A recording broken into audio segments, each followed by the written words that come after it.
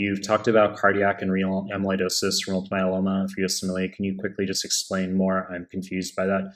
That's fine. So multiple myeloma is a cancer of what? It's a cancer of plasma cells. What do plasma cells do? They secrete immunoglobulins. Immunoglobulins are proteins. So when you have the M protein, the monoclonal protein spike, which is IgG kappa lambda light chains, those proteins are going to fly through, deposit in various tissues. The kidney, you get Bence-Jones proteinuria with deposition of the renal parenchyma, causing renal amyloidosis, type of nephrotic syndrome. There's no blood in the urine. Obviously, biopsy is going to show you apple green birefringence, Congo red stain. Cardiac amyloidosis, type of diastolic dysfunction, the protein deposition causes stiffening of the left ventricle.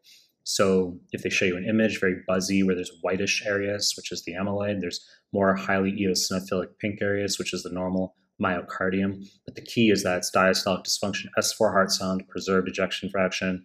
And if they show you an image and they ask you what's most likely responsible for the patient's cardiac dysfunction, the answer would be amyloid deposition. The wrong answer would be plasma cell infiltration. You say, I don't get why that's wrong. It's because plasma cell infiltration is what you see on bone marrow biopsy, greater than 10% plasma cells.